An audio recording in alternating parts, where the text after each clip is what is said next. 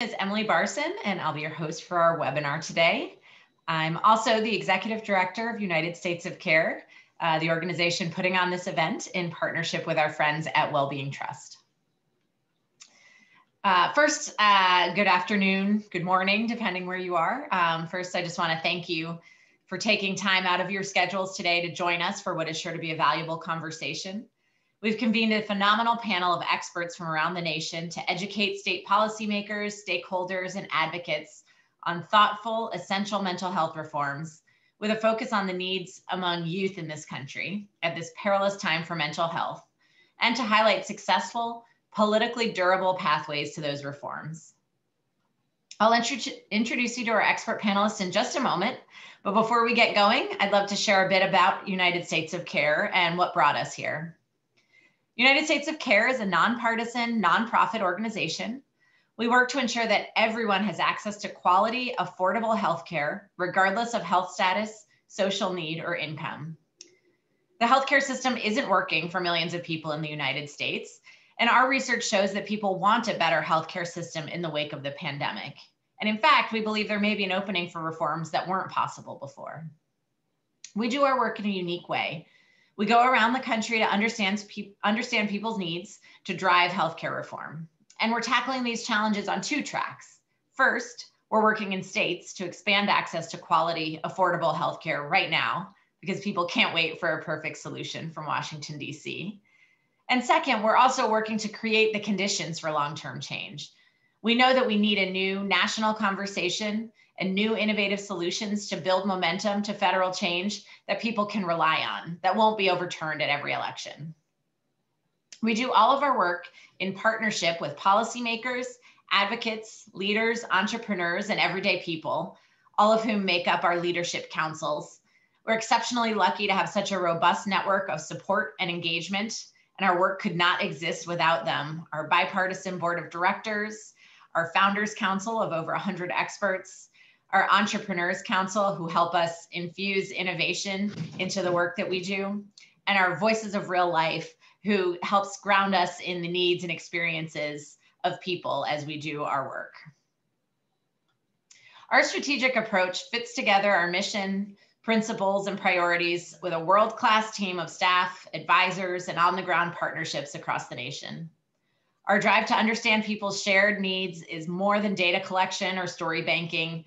It unearths the shared and diverse experiences of people that direct our policy research, inform our state level engagements with elected officials and stakeholders, and ultimately guide our vision for durable, people-centered federal reforms to meet those needs. This year, there are innumerable crises threatening the health of the nation, each more pressing than the last. In an attempt to narrow our focus for 2021 around building a better, more equitable healthcare system in the wake of COVID-19, United States of Care is committing to work at the state and federal level in the following areas: supporting COVID-19 response, expanding affordable coverage options, using virtual care as a tool for expanding equity, and championing mental health and substance use disorder care in all of our work. It's the lattermost priority that we're focused on here today. As we continue to use our listening and research to ground all of our work, we are lucky enough to be able to explore voters' beliefs and needs as they relate to each of our priorities. As we reach out to policymakers, it's hugely valuable to be able to point to the broad, aligned base of demand there is for solutions that bring down the cost of mental health care, which is often a barrier to access. For example, 86% of voters nationwide believe the affordability of mental health care resources should be a priority for elected officials, including 82% of Republicans and 88% of independents. This is a nonpartisan concern with broad, bipartisan demand for reform. You can find a deeper analysis of this national survey and what it means for policymakers on our website at unitedstatesofcare.org. As we drill down to the state level, we see similar responses. We just completed polling in Georgia last month, and I want to pause here for a moment because these results could not be more compelling for the Parity campaign. Voters recognize the serious rising threat that mental health concerns pose to the well-being of their fellow Georgians. Voters do not believe that equal coverage for mental and physical health exists now in the state, and voters would like to see a mental health parity law passed with some haste and would be more likely to vote for legislators who do so. These targeted insights, paired with our analyses and relationships with local stakeholders, make for powerful policy educational opportunities with policymakers. Beyond polling, we've released several resources over the last several months to support policymakers, both to highlight serious concerns and spotlight exciting or promising reforms. I'd like to highlight two of them that are relevant to today's conversation. First, last year, in partnership with Wellbeing Trust, United States of Care rolled out a series of state-level policy recommendations focused on improving mental health and substance use disorder care delivery. The embedded action items for state leaders touch on the needs of a host of vulnerable populations, including essential workers, students, and incarcerated people, among other community members, and will continue to be relevant well beyond the nation's most serious public health crisis in a century. The second is our latest playbook, which illuminates the path of a successful push in Arizona for mental health reform, from Governor Ducey's agenda priorities to the passage of a new mental health omnibus. While the legislation covering youth suicide prevention, consumer protections, and mental health parity enforcement was passed before the pandemic, the lessons about focused, nonpartisan work in the face of crisis are more valuable now than ever. Of course, you can find these and other tools and sign up for updates at our website at unitedstatesofcare.org. I'm now honored to introduce our three outstanding panelists who will share their insights into addressing the mental health crisis in a few key populations and areas. Once we've heard from everyone, the four of us will come together for a discussion with the opportunity for questions from you. So throughout the presentations, please feel free to submit your questions through the Zoom Q&A function. You probably know the drill by now, and we will do our best to address them all, both in our remarks or in the conversation that follows. Our first guest is Dr. Ben Miller, who is the Chief Strategy Officer for our partner organization, Wellbeing Trust, a national foundation committed to advancing the mental, social, and spiritual health of the nation. In this role, he helps oversee the foundation's portfolio, ensuring alignment across grantees, and connecting the work to advance policy. Prior to joining Wellbeing Trust, Ben spent 8 years as an associate professor in the Department of Family Medicine at the University of Colorado School of Medicine. Ben is also a board member for Mental Health Colorado, as well as an adjunct professor in the Department of Psychiatry and Behavioral Sciences at the Stanford School of Medicine. Our next speaker will be Mayra Alvarez, president of the Children's Partnership, a nonprofit children's advocacy organization committed to giving every child, no matter their background, the resources and opportunities they need for a bright future.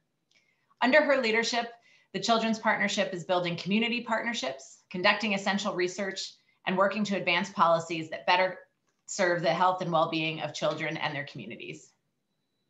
Mayra's health policy work at the Children's Partnership is informed by her experience at the federal level, having filled several roles in the U.S. Department of Health and Human Services under the Obama administration, as well as in the U.S. Senate and House of Representatives. And finally, to offer some insights into a successful policy reform effort at the state level, we're joined by Christina Corriere, joining us from Arizona. Christina is a senior policy advisor to Governor Doug Ducey, where she focuses on policy development for the governor and guidance for several state agencies, including the Department of Health Services and the Department of Economic Security. Last year, our policy team was lucky enough to interview Christina as part of a larger case study on the 2020 Arizona Mental Health Omnibus Bill, known as Jake's Law. And the key takeaways from that effort to improve mental health parity and combat a swell of youth mental health crises are captured in the playbook that I highlighted. Thank you all for being here today. I will now turn it over to Ben Miller from Wellbeing Trust. Ben? Yeah, thanks so much, Emily, and thanks everybody for joining us today, and to the entire amazing United States of Care team for the work you all are doing. It's so great for Wellbeing Trust to be able to have such thoughtful partners in helping us advance some of the work. So we're thankful for you all today. All right, context matters here. So even in the face of some of the most dire situations many of us have ever faced, there's reason to hope. So in these brief opening remarks, I want to really try and underscore three things. One, if we do not seriously pursue strategies for addressing mental health, all the problems I will highlight in just a minute are only going to get worse. Mental health is foundational and often left out of meaningful policy discussions for health. Two, we have to pay close attention to the data and stop guessing at what we think is going to happen or what we think might work. And three, solutions to our nation's problems, especially for mental health, require all sectors to come together and for us to rethink care and delivery. Next slide, please. Okay, let's get going. I couldn't get an updated slide here quick enough to show you the increases from 2018 to 2019. So let me just tell you what this slide shows and why it should be burned into each of your brains. It's our problem, one that many of us inherited, and yet our solutions are not coming close to even stemming the tide of what you see here in front of you, slowing down this problem. These are what we call deaths of despair. These are deaths to drug, alcohol, and suicide, and they've been rising since 1999. You can see the last data point on here from 2018. 2019 saw an additional increase up to 156,000.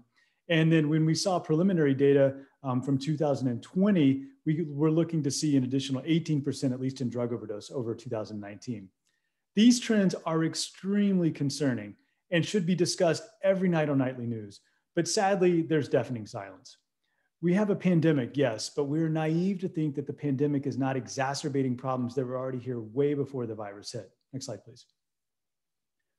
Our team, alongside partners at the Robert Graham Center, created a predictive model to see how bad deaths of despair may get because of COVID-19. You can see the visual display of these data and the predictions that we made on the website linked right there in front of you. But needless to say, when you combine social isolation, economic decline, and the ongoing problem plaguing families on accessing care, you're bound to see more problems occur. Next slide, please. And just as each of us have felt the strain, so apparently has the rest of America. No one is immune to the worry and stress that comes along from such a profound level of uncertainty. Our collaboration with Kaiser Family Foundation showed last year that half the country was feeling their mental health was negatively impacted. Next slide, please. So what we do next is on us. Will we continue to marginalize mental health, have it as an afterthought, an add-on, or will we bring it to the front and center of any discussions where it belongs? In one survey that Wellbeing Trust did with Viacom CBS, we found that 9 out of 10 voters from both parties said that our electeds should be doing much more for mental health. We're not quite there yet, but we need to get there quickly because it's our next generation that worries me the most. Next slide, please. As my colleagues will likely discuss, we're setting up the next generation to have to deal with a lot of emotional distress and trauma if we don't begin to pay attention to them now.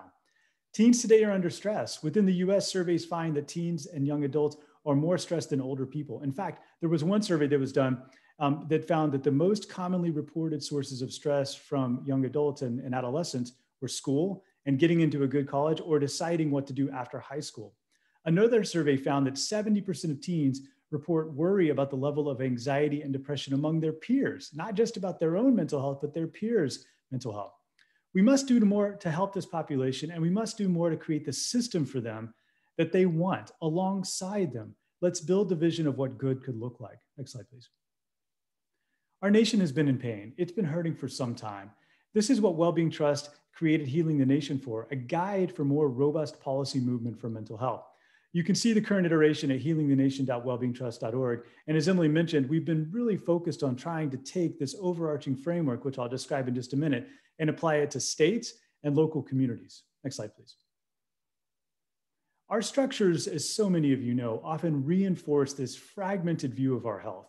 It seems that the calling card for mental health for the last 2 decades has been integration, and we should embrace that, but we've failed pretty bad at implementing it and codifying it through policy. It's still our North Star, it's our goal, but we have to work a little bit more to make accessing care easier. This slide is our solution of sorts. It recognizes that for us to truly get to the heart of so many issues, we have to begin with in community. We have to begin in community. From there, we do the things that we know we have to do in the traditional health policy space, find comprehensive covered options that are affordable, enforce mental health parity, get people enrolled.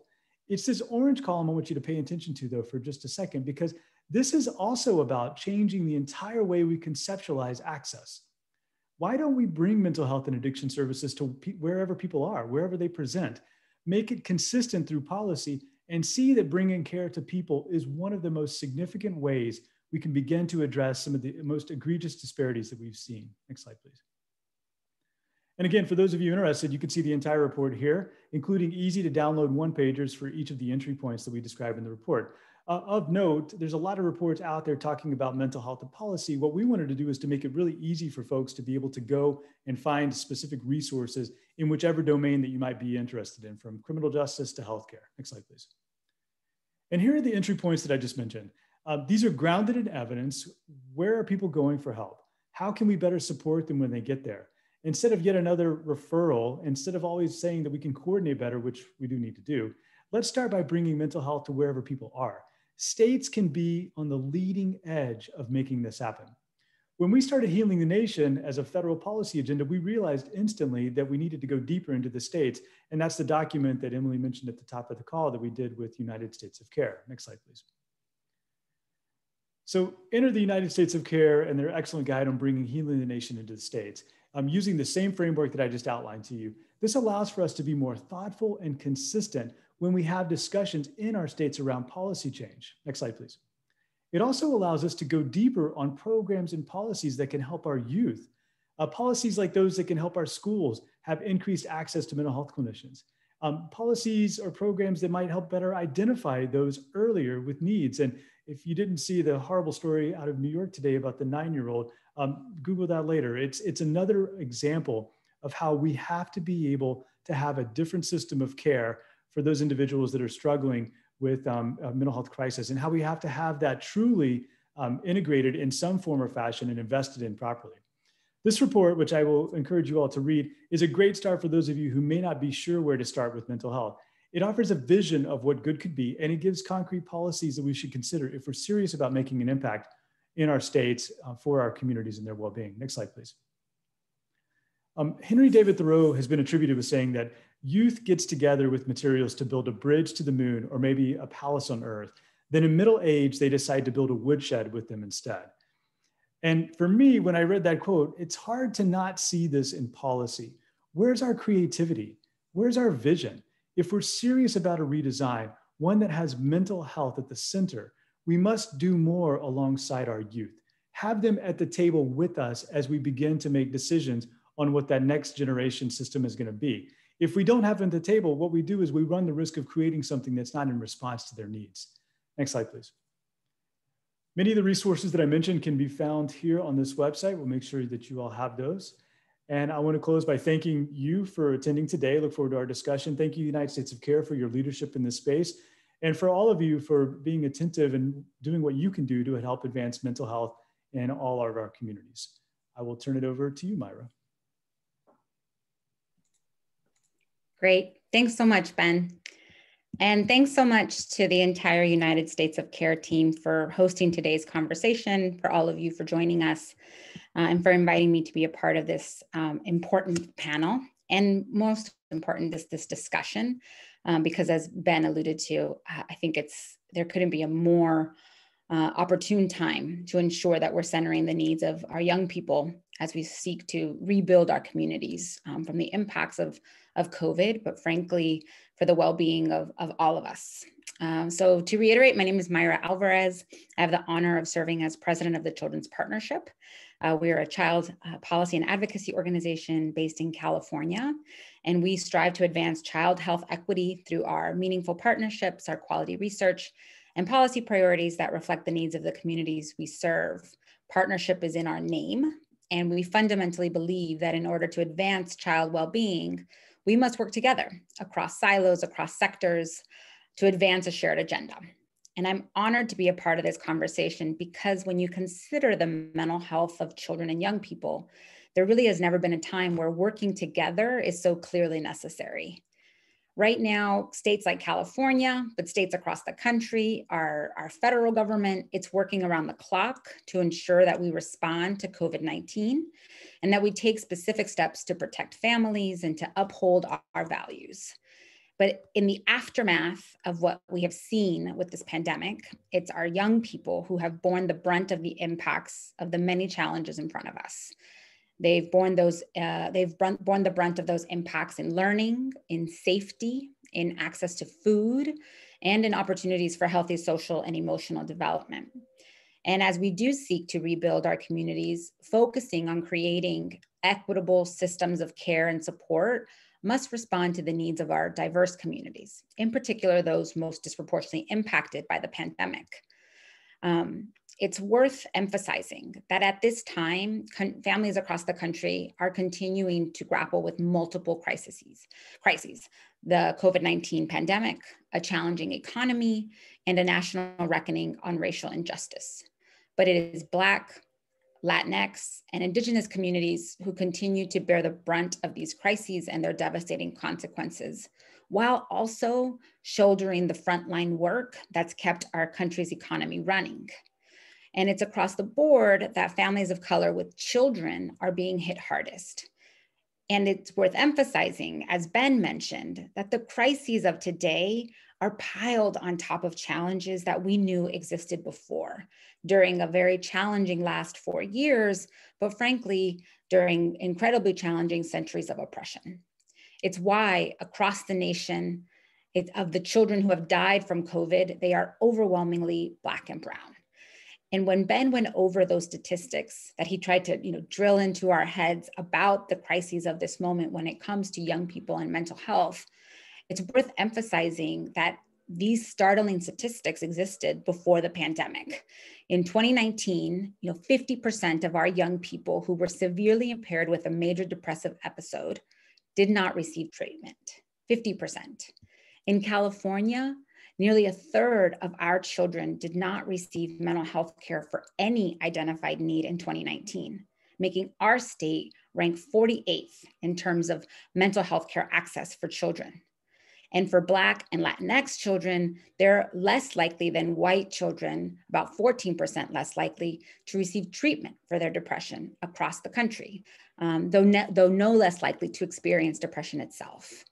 And again, now when you fast forward and you think about the impacts of the pandemic, we see emergency room visits for mental health crises going up by a third during the last half of 2020. You see almost a third of parents who have surveyed believing that social distancing policies are contributing to emotional or mental health harm on their kids. And when we consider the impacts of the multiple crises crippling families, the way they show up is particularly harmful to the healthy development of our children and our young people. Because our children, our young people, they're not only suffering from the separation and disruption, but they're also affected by their parents' stress that's associated with lost jobs or gaps in childcare or bills that can't be paid. They're at home, they are in front of computer screens, they're missing their own friends, their own teachers, their own social interactions. Some are struggling with online learning, some are dealing with depression or anxiety or other issues. And too many young people are dealing with grief, the loss of time together with friends, grieving over the loss of key events in their lives during their upbringing. And as we know, many of our young people are grappling with the loss of loved ones, given that COVID-19 has claimed more than 400,000 lives in our country. In moving forward, it's essential that we find define ways to disrupt oppressive systems and old ways of thinking in order to better serve our young people. Ways that advance a whole child approach that consider children within the context of where they're raised, the conditions in which they're born, they grow, they live, they work, and they age, these social determinants. And these determinants we know are caused by economic, political, and social conditions, including racism. Racism is real and it is damaging, and it's always played a central role in the publicly funded systems that many of our families rely on or should be able to rely on to help raise their kids. So as we consider what this conversation will do for how we prepare for the future, we know a return to that status quo is unacceptable, and that we have an opportunity to direct a powerful response to this crisis that recognizes the ways in which the pandemic and our systems disproportionately impact the educational, economic, and health outcomes, particularly mental health outcomes of communities of color and their children. And as we do seek to rebuild these systems, we must limit or seek to eliminate the harms that have been visited upon communities of color, and instead prioritize those solutions that challenge the status quo and bring care, social services, and legal supports to children, young people, and families where they are, integrated into their community, where they feel safe, and with partners like schools and early learning centers that they trust. We also have to focus on initiatives that refuse to allow healthcare to be transactional and recognize children and youth are part of families, and that families are part of communities. thinking about support for youth serving providers that may not be part of the traditional mental health system, but that recognize the incredible impacts on the mental health and well-being of youth serving programs. And finally, a validation of the brilliance of community leaders, recognizing that those closest to the problems are closest to the solution, as the quote goes. And this is, peer support. We know it's already happening. It's developmentally appropriate, and we should be arming young people with the tools and support and accessing resources to be the effective advocates for their and their peers' healing. And we can start that powerful response with where we know our young people are, thinking about critical partnerships with schools and early learning programs to really integrate mental health and emphasize the overall well-being of our young people. The nation's current patchwork of policies, our disconnected funding streams, our lack of coordination between agencies and among levels of government, and of course, the burdensome administrative complexity, it's hindering on our country's systems from delivering on the promise of child well-being. And we can and must do better for our kids. So we recognize that as this last year has shown us, whether it was the protests that were calls for justice, whether it's the glaring inequities in COVID-19 and its impact on our communities, and what many of our families are saying today, we're looking for calls for justice. And the calls for health justice are intertwined with the calls for racial justice. And it's an opportunity to really center mental health, center the holistic needs of our kids, and use our community leaders and our community hubs like schools and early learning centers to really strengthen the engagement of our families and of our young people to identify those solutions for the future. The ability of our young people to emerge from this crisis healthy and educated depends on all of us to fully invest in their recovery and their resilience. And I'm looking forward to working together through this conversation and in the future to make that happen. So with that, I'm going to hand it over to Christina. Thank you so much, Myra, and thank you, Ben and the United States of Care for having me here for this discussion. As Emily said, mental health is a nonpartisan issue or a bipartisan issue, and I think we proved that here in Arizona in our most recent legislative session. So in 2020, Governor Ducey had stated that one of his priorities was going to be mental health parity, and we worked with our legislature to make sure that happened. I want to give you some background on why the governor felt this was so important. So the suicide rate in Arizona has increased from 15.4 deaths per 100,000 in 2016, 18 per 100,000 in 2017. That's currently 4 Arizonans each day dying from suicide, which is higher than the number of Arizonans who die in car crashes each day. The groups at higher risk include our seniors, our teens, our veterans, and our Native American population. It's tragic because we know that suicide is preventable if people receive the behavioral health services that they need. Unfortunately, many people who are commercially insured have trouble accessing those services for necessary mental health treatment. The studies have shown that over 50% of individuals with mental illness do not receive the behavioral health services that they need. And a 2016 study showed that 28% of patients had to use an out-of-network provider for mental health services, while only 3% had to use an out-of-network provider for primary care. And that creates a real barrier for families. This bill wasn't the governor's first effort in the area of mental health. We really started to dig into that in about 2017. During that year, the governor worked with the legislature to invest $10 million in funds to Access, which is our state Medicaid program, to expand behavioral health services on campus. As Ben said, one of the things that we need to do is to meet children where they are. Because of that investment, in year one, we were able to increase the number of behavioral health services provided to children at their school by 250%. Because of that investment, in the first 2 school quarters of 2019, our Medicaid service provided 2,007,398 behavioral health services on campus, just a dramatic increase. The governor's budget that was passed in 2019 for FY 2020 also included $20 million for schools to hire additional counselors. And in 2018, the legislature passed and the governor signed a bill requiring suicide prevention training for public school employees.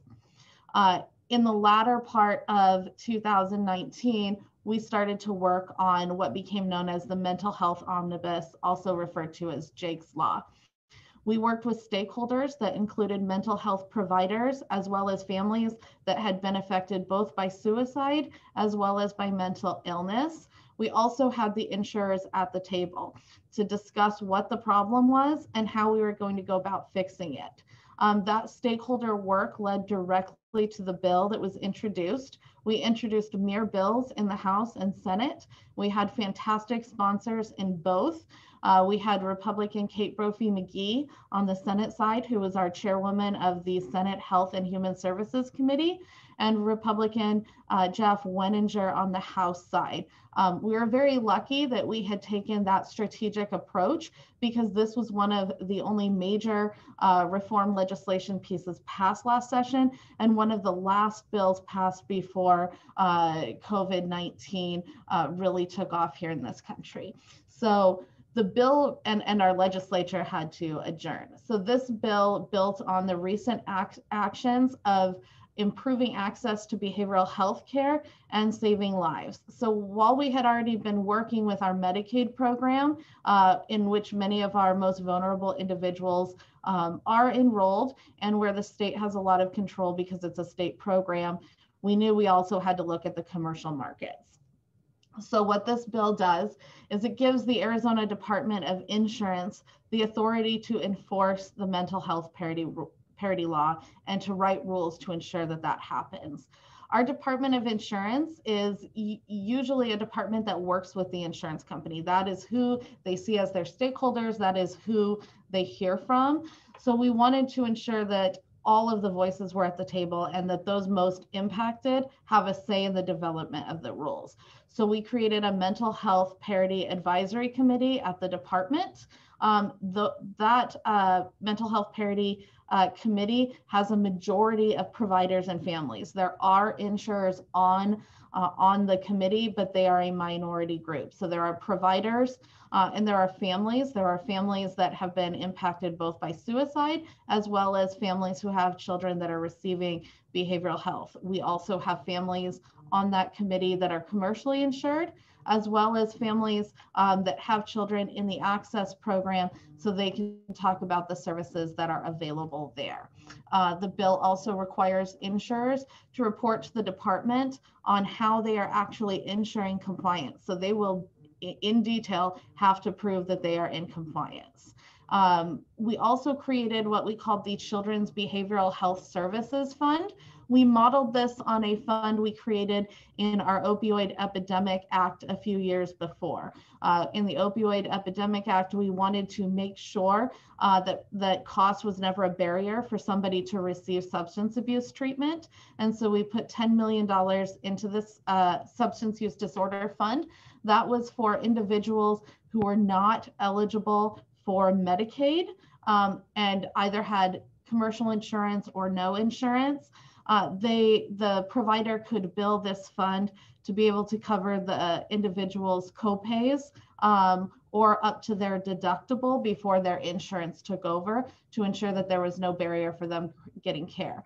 We understood that it was going to take a while to adopt the new rules under mental health parity and that they are likely not going to be into effect until January 1, 2022. So we wanted to make sure that we were helping people right away and created this Children's Behavioral Health Services Fund. We funded it with $8 million in the first year. So what happens with this fund is if the school identifies that a child has a behavioral health need, they are able to refer them to this program. This program does the same thing. If they are eligible for Medicaid, they will get them enrolled in that. If they are not eligible for Medicaid and are either uninsured or underinsured, then this fund will pay for their deductibles and copays, again, to make sure that cost is not a barrier to children getting the behavioral health care that they need. It also prohibits insurance companies from denying coverage for behavioral health services simply because they're delivered in an educational setting. One thing that we were realizing as we expanded our behavioral health services on campus for our access, our Medicaid patients, we would have individuals who were insured by Medicaid through a plan such as a United that would be able to get those services on campus. But if somebody was insured via United Commercial rather than United Medicaid, they were not eligible for those same services simply because of where the location was. So we said it's going to be location neutral. You cannot deny coverage for services simply because they're in an educational setting, much as Ben said, to meet the children where they are. We also created a suicide mortality review team to review each death by suicide and provide policymakers with improved data and recommendations to further reduce suicide rates. This is modeled on our successful mortality review teams that we use for substance use disorder, for child abuse deaths, and for maternal mortalities.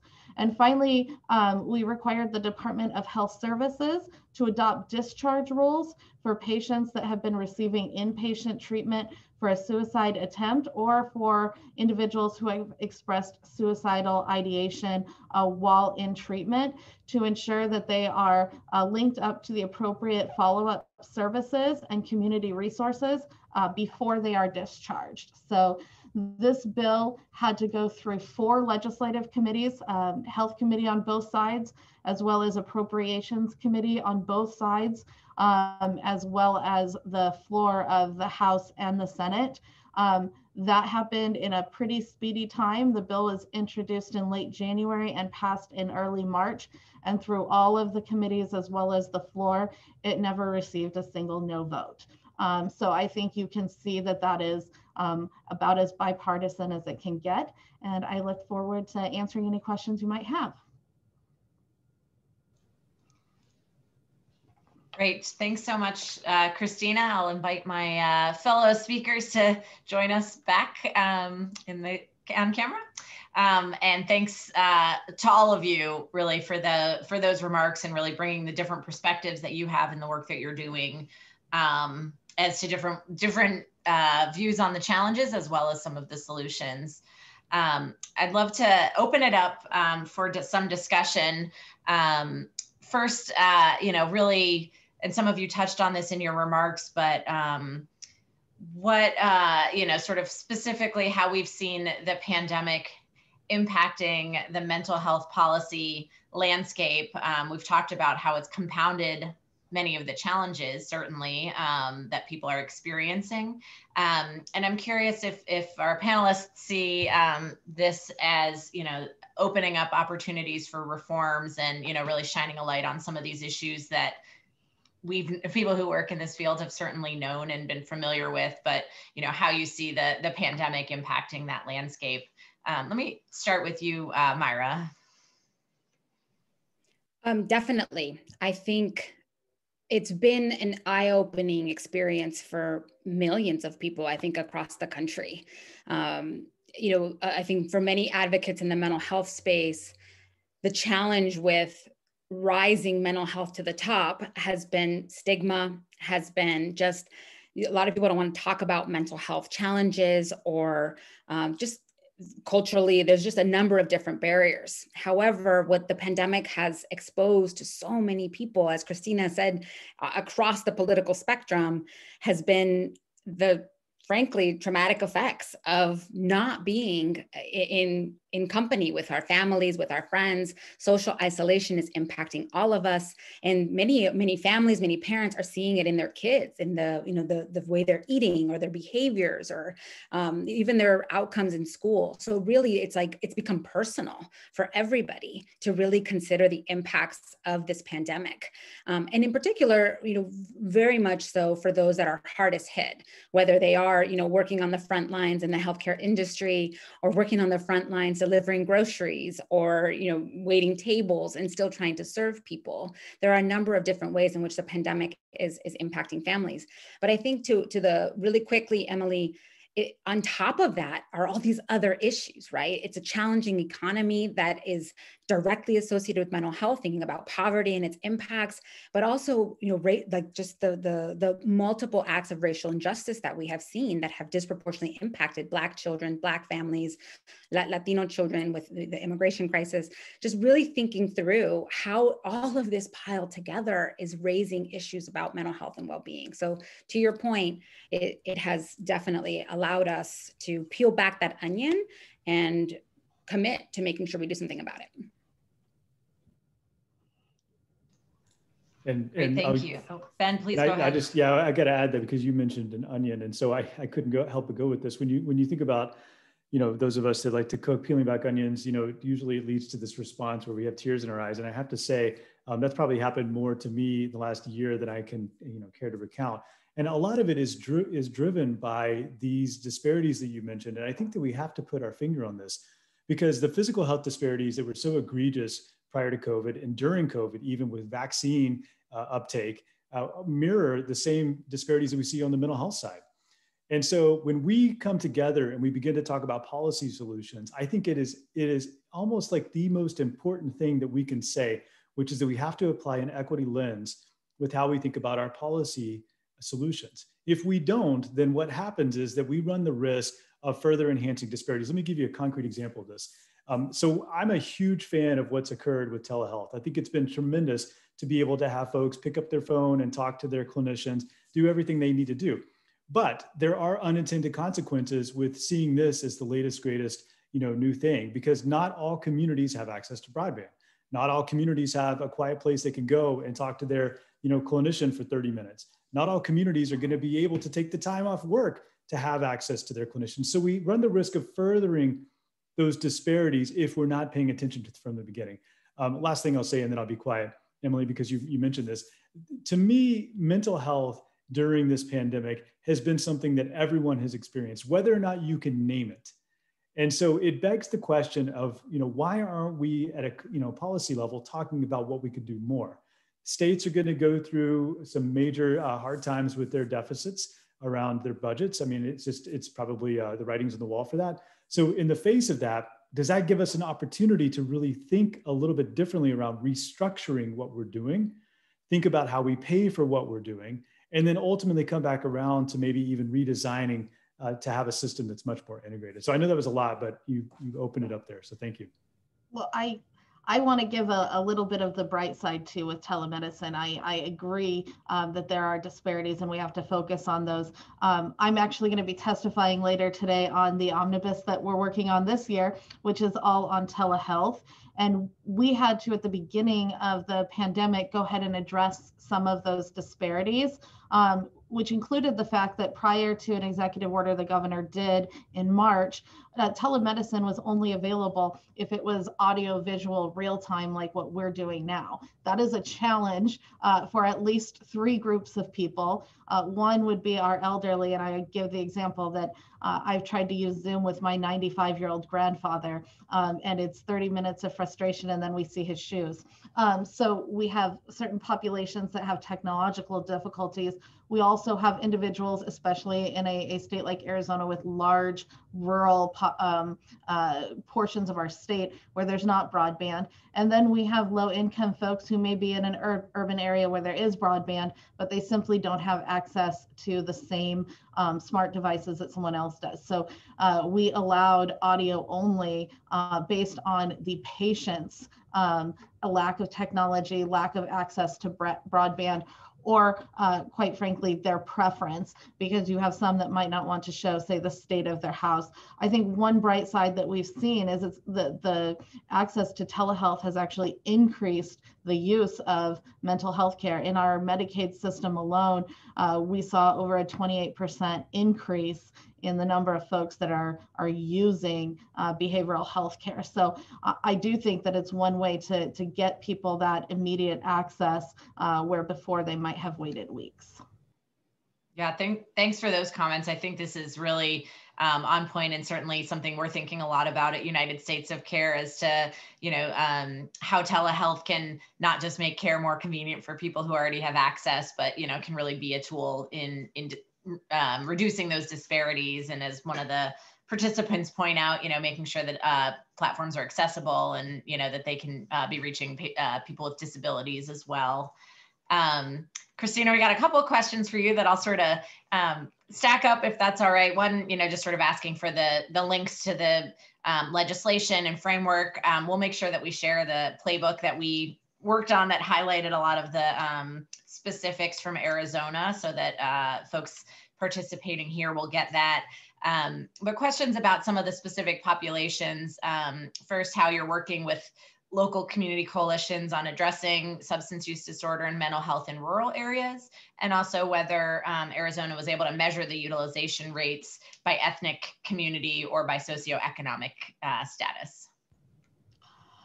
I don't think that we have that data yet. So our Children's Behavioral Health Fund, so the usage for that $8 million, that just opened on October 1 of 2020. And so I like to ask our Medicaid program as frequently as possible if I can get those usage numbers, mostly because I'm concerned that maybe you're gonna have one or two school districts that really know how to use this and others who don't, and wanting to make sure that there's a fair and equitable access to it. We are working with our Department of Education. I'm told that I have to be a little bit patient because they only get those quarterly results. So we've now been through one quarter and I hope to have those soon, but that is something that we are definitely going to be looking at. We have a lot more information on the use from the Substance Use Disorder Fund, and I'd be happy to share that. Great, thank you. A comment from the participants. I love health justice. That should be a trending term. So I think that just passing that along, I think from this conversation, it sounds like probably our panelists would agree. One of our participants raised the question about, reaching policy change at the state level is important, and how can we get more granular at the local level, school systems, local law enforcement, et cetera, so that youth in local communities can help drive the policy discussion. I will first, again, plug the resource that Ben referenced, the Healing the Nation framework that does get into some of those entry points, knowing that just focusing on the broader healthcare system isn't going to reach people where they need to be, but would love to open it up for more comments about how to, incorporate those local community-driven solutions. Ben, you were nodding. Do you want to kick us off? Sure. Thanks, Emily. And thanks for the question. Yeah, I agree with the person who asked it, because I think that, we have to consider policy at all levels. And the one uniting thread here is that there needs to be a vision of what we're working towards. So whether it's at your local level with your mayor, your county commissioners, all the way up to your Medicaid directors and the governor, all the way up to Congress, we have to be thinking about what is it we're actually trying to do. So Wellbeing Trust, alongside United States of Care, as you already mentioned, put up forward a guide for states. We also put forward a guide for local leaders, more public health officials, commissioners, mayors, and I'll put the link in the chat here in just a second, because we're trying to thread that needle that I just described, so that folks had some consistent way that they can approach the issues of policy without getting lost. Like, oh, what's the latest guide I should use? Or what are the 3 things I should ask for? So that's one thing I'll give you right there, is that we have a resource on that. 2, and this is a really simple one, but it's one that I think we're finding a lot more, especially now that we're in the Zoom universe, is that you got to show up at the places that people are having the conversation. And I know this is not going to be lost. It's going to be, most of you have already participated in this stuff, but when you don't show up at the meeting, like the example I was giving with the youth, sometimes, what happens, decisions get made with little or no regard to what you as the community member actually think should happen. And so you got to show up. And that means that you've got to plan, you've got to figure out a way to take off work, have somebody watch the kids. In a post-Zoom world, when we're all done with COVID, hopefully we could be back out there doing these things. But I would say to folks, like, if you don't show up and you don't get engaged, you're probably not going to be able to have your voice heard. I also think, just building on Ben's comments, is really recognizing the need to continuously engage providers in the space around mental health, because I think we all fall victim to being comfortable in our silos, right? We're very comfortable with what we know and the areas that we know, when we really recognize that educators, mental health providers, social workers, early learning program leaders, they wear many hats as they take care of our families. And it's much more than just the one task that they're supposed to have as a teacher or as a childcare provider. They're actually trusted hubs and resources for families in so many other ways. So how can we give them the tools and resources to live out that role most effectively? So one of the things that we're doing is next month or the month after, we're still deciding on timing, is we're going to launch a series around early childhood mental health in our childcare workforce, recognizing that how do we empower our workforce leaders, validate their leadership and the role in the community that they play, and make sure that they have the information around early childhood mental health and how it may manifest in young kids, right, differently. And I think it's very similar in thinking about our community members. Our communities have been leading the way for so long. How do we listen better? How do we create the forums and opportunities where we can challenge our system to better respond to those needs? Here in California last week, we had a mental health commission, and a large part of our commission meeting was dedicated to programs that were focused on communities of color, LGBTQ, other marginalized communities, and the programs that the communities themselves, for us, by us, that they were running, and the importance of our traditional systems sponsoring or supporting those initiatives, recognizing that learning Black history and culture is a mental health intervention for young people, or learning Filipino culture and history is an intervention. And that in and of itself is a little bit groundbreaking, but critical as we think about what do our systems look like in the future. I would say we've made sure to have family voices at the table through this whole process. They were there as we were developing the bill.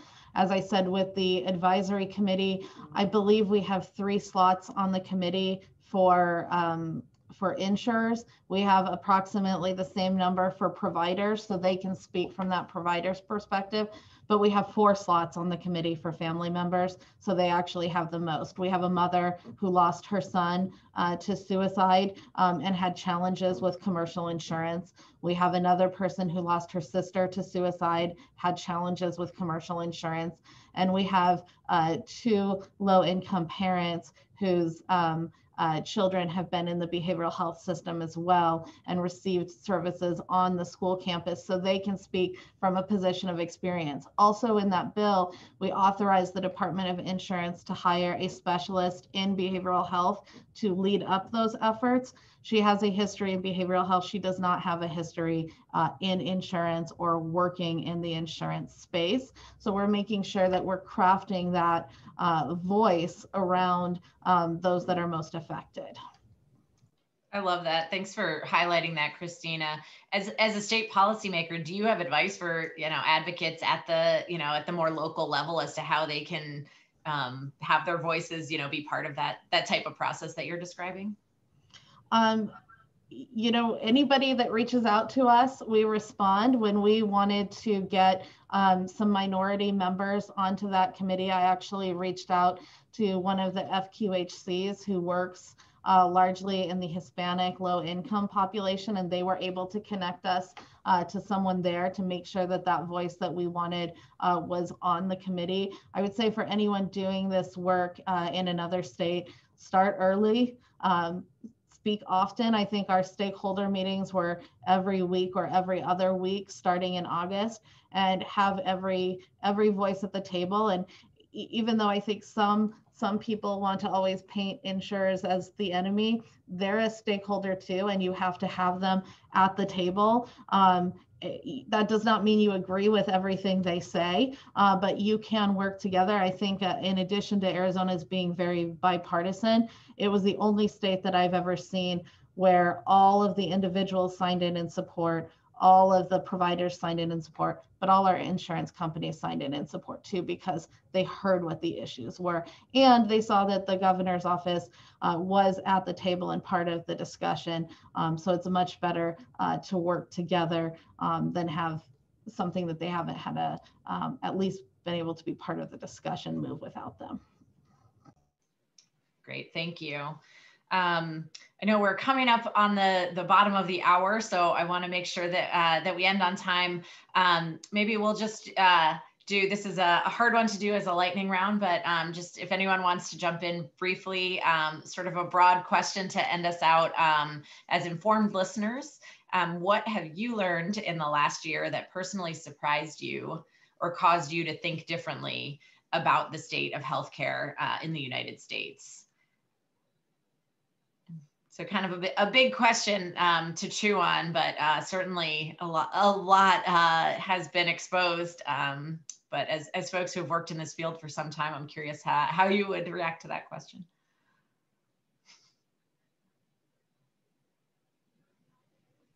I don't know if I have a good answer to that. That's a great question. I need to think on that a little bit more. I guess maybe one of the things I've been surprised by has been folks' enhanced understanding. You know, we knew how bad things were before, right, as we talked about, but I think folks have really had a lot of time to spend looking at some of the reasons why it was that bad, from our public health infrastructure not having the adequate investment.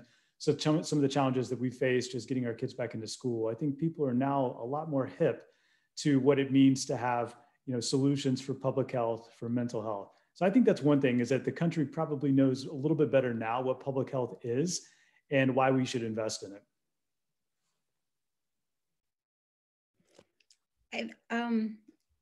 I'm gonna talk about what has, I guess it's a surprise. Yeah, sure.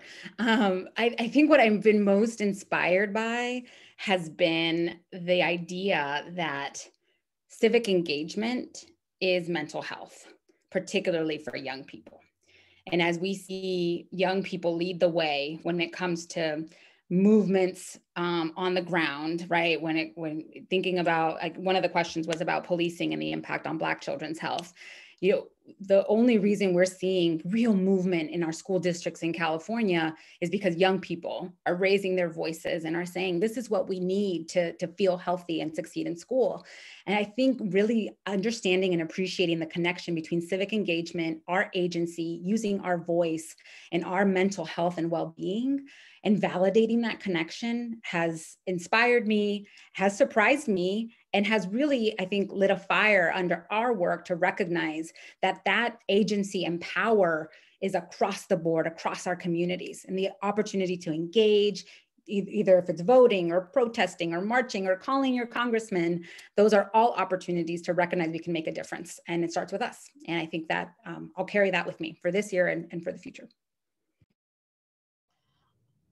I guess I would say, I think that 10 years ago, talking about mental health, people just wouldn't have talked about it. It was something that other families deal with and not something that their family deals with. It hadn't really come into the mainstream yet. And I really think that it had already started moving toward mainstream before this, but this pandemic brought it to every family. And I think it's something that's easier for everyone to talk about now, and that's a good thing. Thank you. Those are great insights, and certainly we could keep going. Sorry to folks if we didn't get to all the questions in the chat, but really a big thank you to everyone for joining today, and especially to our panelists, Myra, Christina, and Ben. Thanks so much for sharing your time and your insights with us. I would encourage all of you to go to our website at unitedstatesofcare.org to check out the resources that we've talked about today, as well as a full deep body of work available to support efforts in this year's legislative sessions and beyond. And please sign up so you can get updates and join us at future events, virtual for now, and hopefully someday again in person, face to face.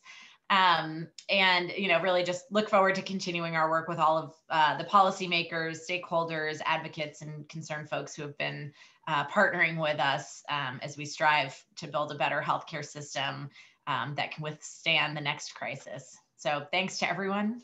Be safe and take care.